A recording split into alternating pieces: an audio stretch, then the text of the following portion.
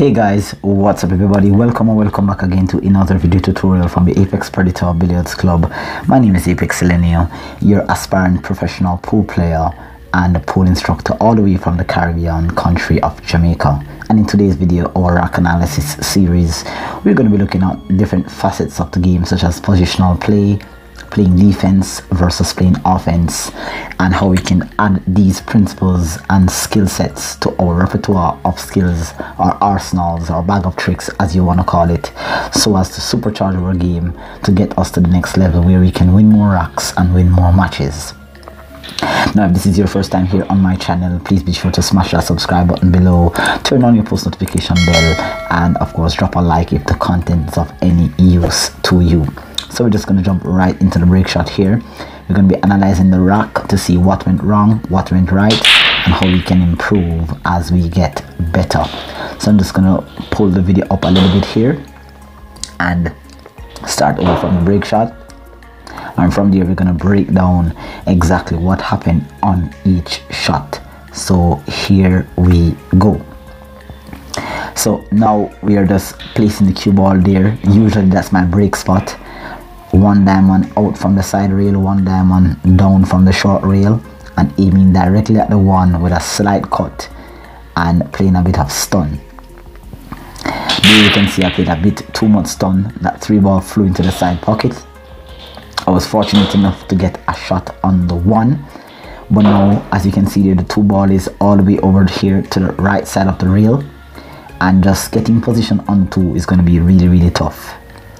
Pocketing the one is not hard, but as you can see there, I'm just trying to figure out a path in which I can get in between the 3-ball and the 7-ball there. The cue ball has a natural angle after cutting the 1 of heading into the 7, but if I can slightly cheat the pocket to which I'm aiming the 1 ball to, I should be able to catch the right side of the 7 and open up a lane or a zone for me to get a shot on the 1. And excellently, that was perfectly done there. Now, as you all know, that 9-ball is a game of positional play more than it is a game of ball pocketing. You have to be able to pocket balls, but you have to be able to play position on the next shot. Obviously, what's going to happen if it is that you're unable to play proper position, you're going to find yourself coming to the table less and giving opponent more chances than they need to have. Anyways, I have a shot here on the 2, straight down to the rail. Just going to be playing with a bit of stun draw here, just to come out back to the middle of the table, straight down into the corner. Very good shot there on the 2 to get back on to the 3 here.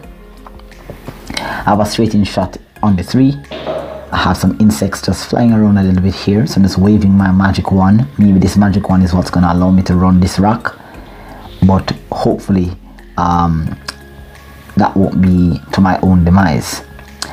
Anyways, let's get back to the rack here. I'm on the 3. I have a straight in shot on the 3, but based on the angle, well, I don't think I have a lot of angle, so just getting back clean position on the 4 is going to be challenging. So as you can see, I'm just lining up a bank shot here, and so I'm gonna have to play this easy shot, well, this apparently easy shot straight in on the 3 and settle for a tough shot on the 4. And this is just about the game of 9-ball. Sometimes you're always going to want the easiest shots, but sometimes you're going to have to mentally prepare yourself to play some tough kicks, tough banks, tough jump shots. That's just how the game is played. A finer stroke was needed on that 3. I rattled the ball into the 4-inch pocket of this table.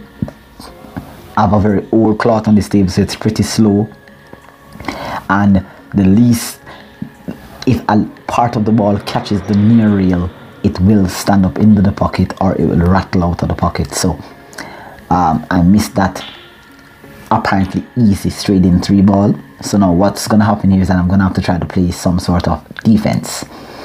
And this again is another facet of the game that a lot of players need to add to their repertoire of skills. Playing defense even when you're in the toughest of situations. What I'm trying to do here is just come off 2 rails, maybe 3, to get in behind the 9, 8 and 7 here, or the 9, 8 and 6. I had a bit too much right spin on that. I needed to come a little bit higher, so hence I got a containing safety, but I didn't get a locked up safety like I intended. I basically leaked the 3 here. It's a tough shot on the 3, nevertheless it's still makeable, and based on the angle, the natural path will take me 3 rails in towards the 4 right here that is lying on the side rail. So it's a tough shot. Let's see. Beautiful, very well done, nice positional play into the zone to land onto the 4, and it's almost in an exact or an identical position as where the 2 ball was. So I earlier had played a shot on the 2 straight down into the rail. Let's see if I can pull off this shot here again on the 4. Beautiful, just coming across the side rail here, coming back to the middle of the table. Very smooth stroke on that 4. And now I'm pretty much on the 6. I don't think the 6 passes, obviously. Okay, so the 6 is actually behind the 8, so now I'm gonna have to play a 6-8 combination. And for those who are wondering why am I playing the 8 so early, remember this is the game of 9 ball and not 8 ball. So you are allowed to play the lowest numbered ball into any other ball as long as you make contact with the lowest numbered ball first, and the ball that you're aiming at is legally pocketed. That's fair enough. And so that was a pretty good shot, 6-8 combination. I have a thin cut here on the 6, and I have to just go across 2 rails to come back into the middle of the table here. I slightly cut that 6 ball way too thin, leaving myself with a tougher shot than I actually wanted on this 7. So definitely not the most ideal shot, but this is definitely a makeable shot. I put a lot of practice into shots like these, similar, okay? But no matter how much practice you guys put in, you're still gonna have to do the whole process of aiming and mentally preparing yourself for execution, because execution cannot be achieved without proper preparation of the shots that you put into practice. So now all I have to do here is just play this 7 ball here in and stun into the side rail for a shot on the 9. Okay, so I obviously played that 7 ball way too hard. That's the second shot that I've missed into that corner pocket there, so that's definitely something to take note of, and I can definitely add that to my game here. So that was the only, well, that's the second missed shot in the rack, but I'm sure that there's something that was learned from this rack here, and that's pretty good. It was an even rack for me. Hope you guys learned some principles from that. We're just going to jump right into the next rack and the final rack of this video. Alright, lovely. Alright, good. So that was the end of rack number 1 from that training session. We're just going to get into the second rack here to see how we can navigate and get some principles. Again guys, if this is the first time here on the channel, please be sure to smash that subscribe button, like, share, and leave me a comment down below to let me know if you're interested in playing such a game like this, or definitely check in the description box below. You can reach out to me where I can answer your questions and leave you with some advice on improving. This is a training club, guys. This is not a club that teaches you how to be perfect. This is a club that teaches you how to be consistent and to get to the next level. Alright, so that's not a very good break shot, definitely. Again, I had too much stun on that ball, so you can see the cue ball was being drawn down to the end rail. I didn't hit the 1 ball as full. I hit it a bit too much to the left, hence drawing the cue ball into the side pocket. Usually this is very detrimental for a 9 ball player. A scratch is considered to be a sin in 9 ball, and at a higher level than where I am at, most pro pool players would perhaps find a way to run this rack out, or even to play a devastating safety to create an opportunity for a run out. So now I have the opportunity here to set it up. The 1 ball is stuck between a rock and a hard place. I'm just gonna have to play this 1 and kind of settle. I was actually trying to bump the 6 to get a bank shot on the 2, but again my cloth is a bit slow, it's a bit worn. It needs to be changed, and definitely that's something that I will be doing very, very soon. But for the most part, I've just got to do the best that I can with what I have. But the principles of pool is not necessarily dependent upon the type of condition. It has to do with the knowledge, even though the conditions of the table will make the job sometimes easier rather than harder. So now what I have to do there is that I was trying to play a really devastating safety locked up behind the 9 and the 7. I did play the cue ball really good. It headed into the zone that I wanted it to head into, but that 2 ball actually leaked out there on me, leaving me with an open opportunity here for a run out. Pocketing the 2, stunning into the middle of the table to get that 3 ball in here, straight in. Alright, very good control. As you can see, guys, throughout both rocks, I have complete control over the rock. And this is one of the principles of playing professional pool that most pool players will need to learn: controlling the cue ball, getting the cue ball into areas that will make it more favorable for you to win more rocks. Missing is a part of the game. Missing is a part of the growing process. If you make every shot, then obviously you are a perfectionist. So sometimes you miss, you learn from these mistakes, and then you go back to the table and you improve and build. Alright, so a nice little stop shot there on the 3, getting nice in on the 4. Again, you can see that the cloth is a bit stubborn in terms of on a faster table, maybe on a Simonis 860. That cue ball would have definitely been closer to the 5. It would have made contact with the 8 and it would have got me somewhere a lot nicer. But again, it doesn't matter. The principles is what we want to learn here. So nice shot on the 4 there, back to the middle of the table. I decided to play that route from the 5 to the 6 simply because of where the 7 ball is. Alright, I actually got too much angle here than what I actually needed. I needed a bit more flat angle to just stun across for the 7. But again, the cloth is a bit slow, so hence it bumped off the rail and died. So I'm just gonna have to caress this 6 ball in. Just rolling that in here, barely squeezing that in, getting in between the 9 and the 7. So now I'm left with a high angle on the 7.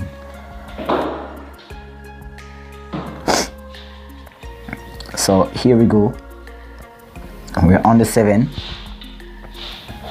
but now I have a really tough shot from the 7 here to get back onto the 8. I really wanted the cue ball to be a little bit closer towards the 9 so I could stun out for the 8.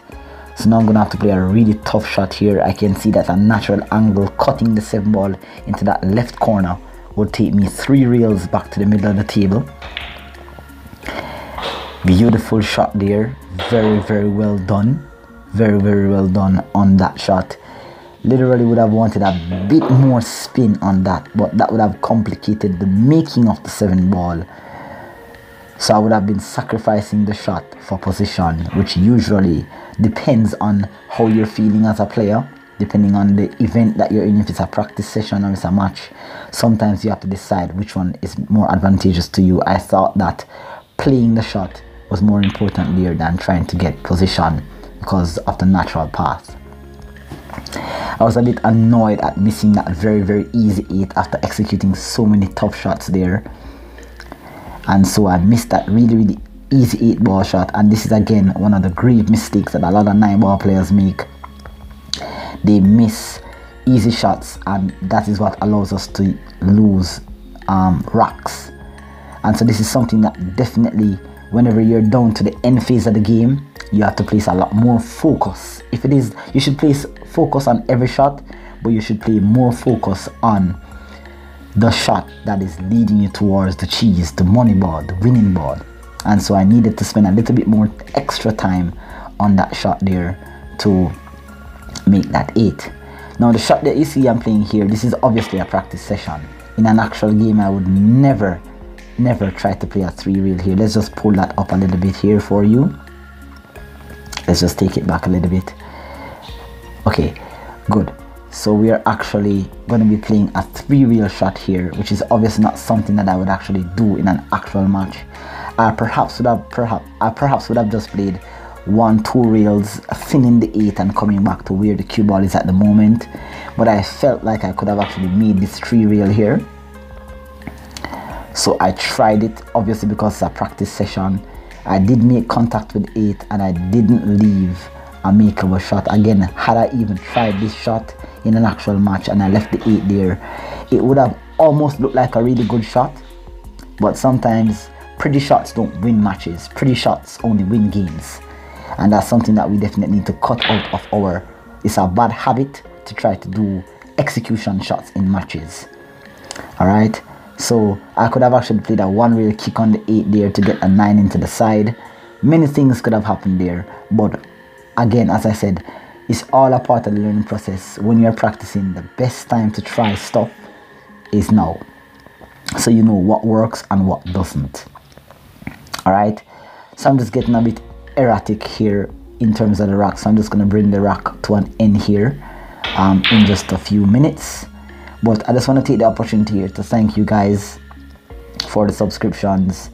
You guys have been supporting me. I've earned almost 45 to 50 subscribers in the past week, and I've been putting in the work in practice. I've been trying to perform. Let's have a look at that shot there again in slow motion. Do you see the amount of top spin that is on that ball? The amount of power, as you can see here, boom, hop into the air. That hop alone, guys, I can tell you that even though I made that 8 ball straight into that corner, you can see how the cue ball died when it came off the side rail there. I lost a lot of top spin to get that cue ball to come around the cushions just because of the amount of power. So I wanted you to see that, guys, in slow motion. But let's just get back to the rack here.